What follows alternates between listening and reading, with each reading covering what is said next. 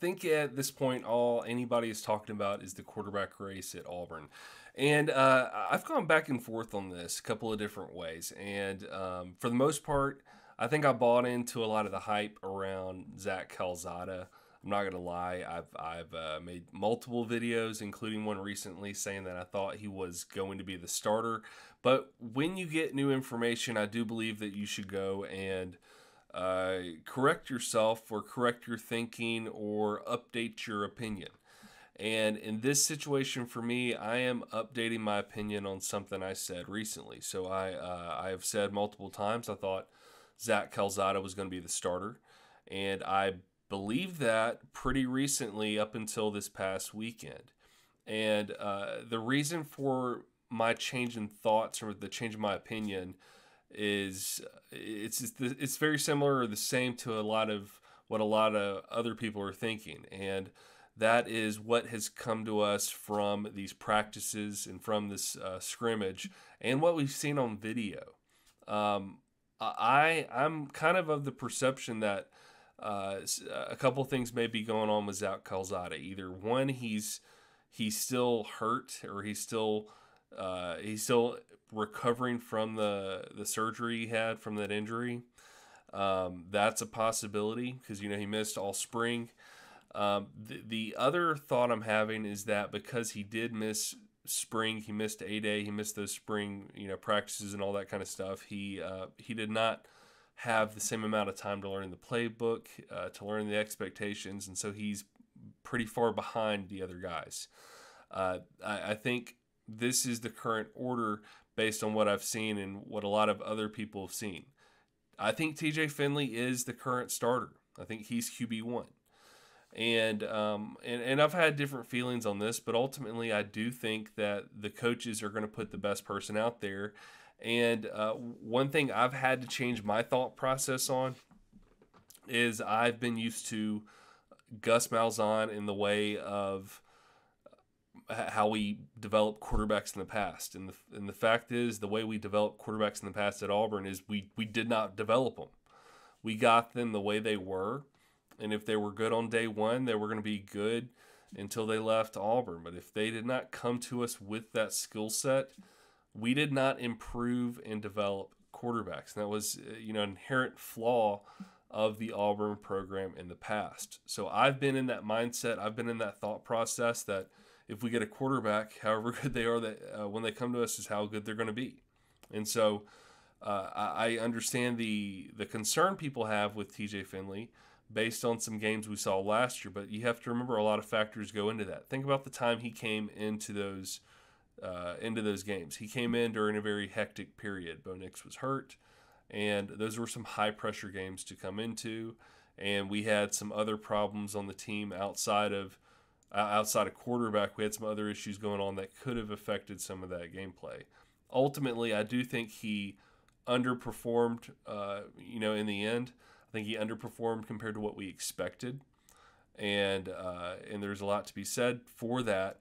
But at the same time, as a fan base, we should also expect that our coaches are going to improve and develop players, and that's a new mindset for me. That's something I've got to get used to thinking about because it hasn't happened, especially at the quarterback position. So I do believe that Brian Harsin is, as a former quarterback and with what he's done at Boise State, I think he has that ability to develop quarterbacks and to help them improve upon their play. And just look at the comments that Brian Harsin made after the first scrimmage. I'm going to play his comments, just one section, and I want to play the section where he talks about TJ Finley, and then we're going to discuss TJ Finley a little further because I do believe, I want to put this out there, I'm updating my opinion, and I'm agreeing with a lot of other people. It does appear like TJ Finley is going to be QB1. And I put this out on Twitter, but we need to get behind this decision before it's even announced because there's going to be some people who are not happy about it. But we have to be of the mindset that the coaches know what they're doing and they're going to put the best people out there. That's the only thing that makes sense.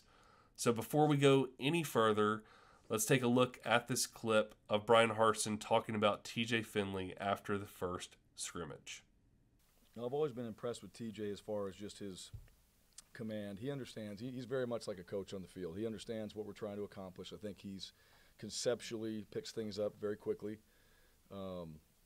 listens to the details and all the little nuances of plays and what everybody's supposed to be doing. If there's a coaching point made, not just for him but anybody, he'll remember that coaching point and be able to echo it whenever it comes up or remind guys, and doesn't have to be a coach, which you appreciate. So there's just a lot of, I think, let me say this, he's got a really good understanding of what we're trying to accomplish, all right, and he listens to those things. So I appreciate that. I thought tonight he was good, led the team down the field. I think he executed well when he needed to in some critical moments. Can improve in just kind of some of the easier throws that we didn't complete tonight. Don't know if that was him or not, but I think there's some things that we can improve in those areas just from an accuracy standpoint. But overall, I thought he operated well.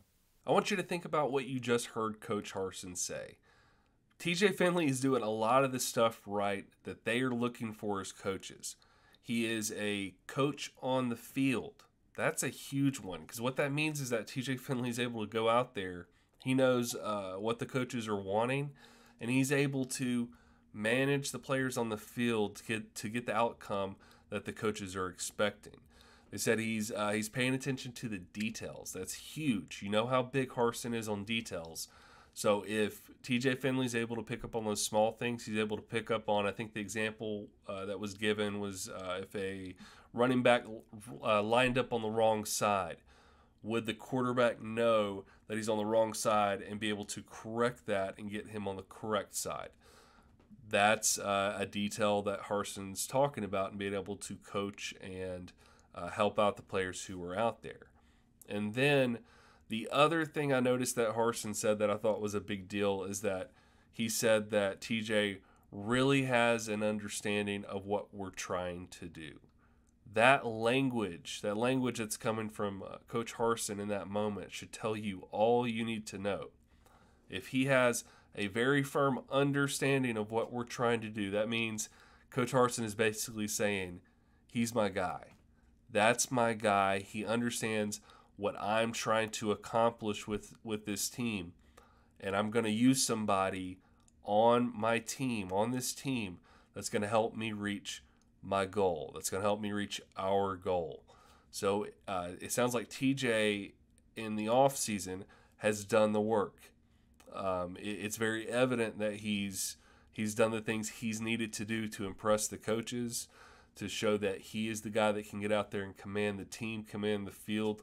And by all accounts, it sounds like he's won the job. So I will not be surprised if by this Friday or at the latest next week, we get the announcement that TJ Finley has been selected as QB1.